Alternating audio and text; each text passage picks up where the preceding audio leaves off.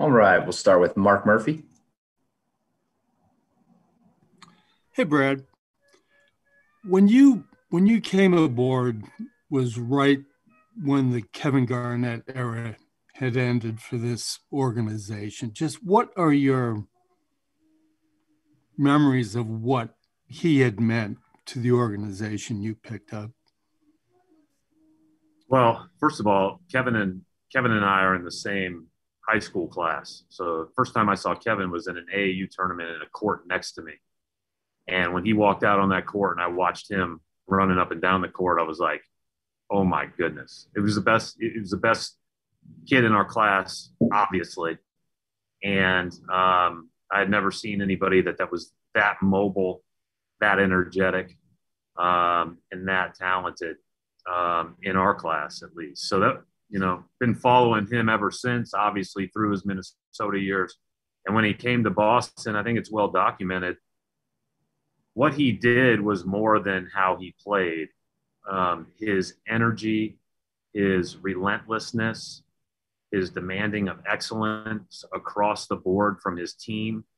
Everybody that talks about those teams obviously talks about all the talent they had, but that he was the spiritual guy that put them over the top every single day.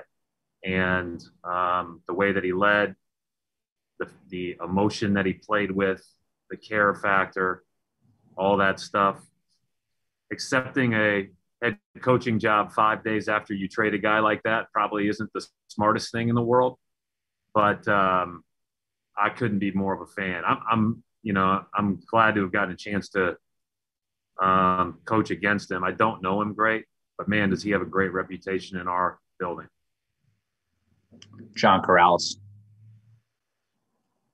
Brad, obviously a lot of guys are going to get opportunities today that maybe hadn't got extended opportunities. What can be earned in this next couple of games?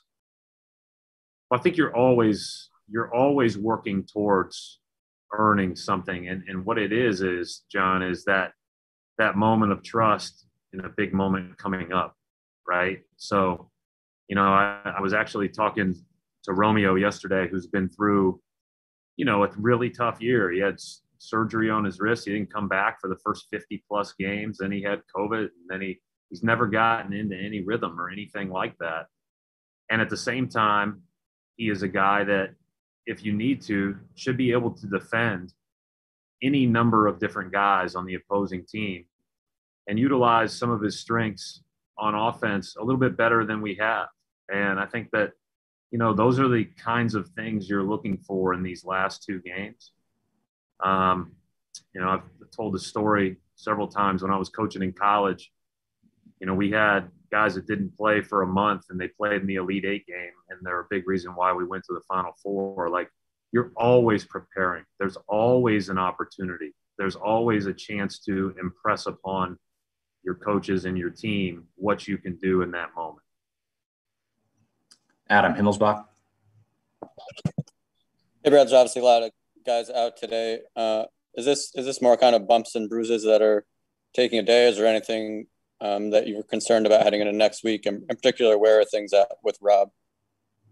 Rob went through part of our practice yesterday and looked pretty good. I think the obvious thing with Rob is the least amount of days that you put a lot of weight on it and a lot of pounding on it, the better. So that's why he'll be out both these games. He did not make the trip. Kimba did not make the trip. I talked to him about what he wanted to do, and Tatum and Fournier in particular thought it was important for them to play today, to feel good about, where they are and the rhythm that they have going into next week. Marcus Smart still is a little dinged up from that bruise. And then Tristan has been battling that pec strain. So he practiced yesterday as well, but very light.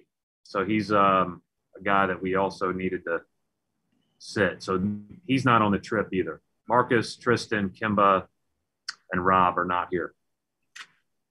Keith Smith.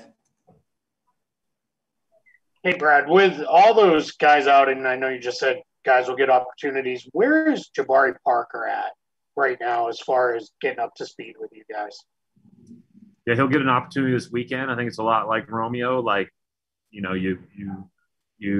get two great opportunities to put that thought into your team and coaches' minds, right?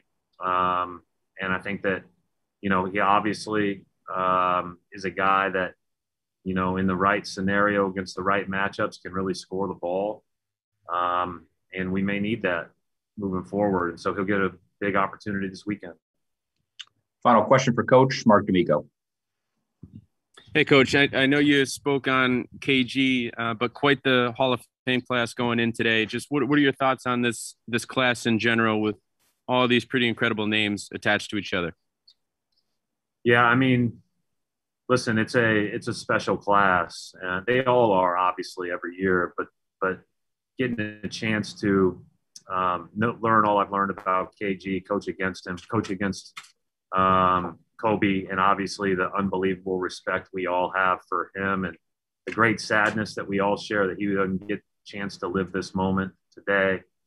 Tim Duncan, getting a chance to coach against him. Again, another guy that's basically my age that you watched grow up and play and become one of the great players to ever play, and a true champion and a guy that you can reference to young players about what it's like to lead with humility.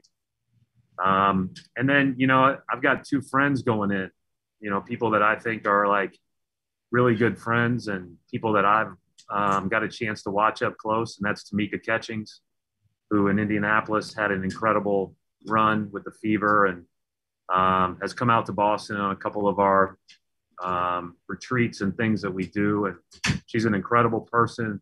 The way that she not only impacts the game, but her community. And then I don't know how many people in Boston know, but Barbara Stevens is about as good as it gets. She also spent every summer with us for a couple of days at our coaching get-togethers and, 1,000 wins at Bentley. I went and watched her practice one of my first years here because I was so intrigued by her and her thought process and the way that she coached. So it's going to be a really fun day to watch. It's going to be emotional to watch Kobe's tributes. It's going to be fun to watch the others. But, it's fun for me to see Barbara Stevens standing next to Tim Duncan and Kevin Garnett.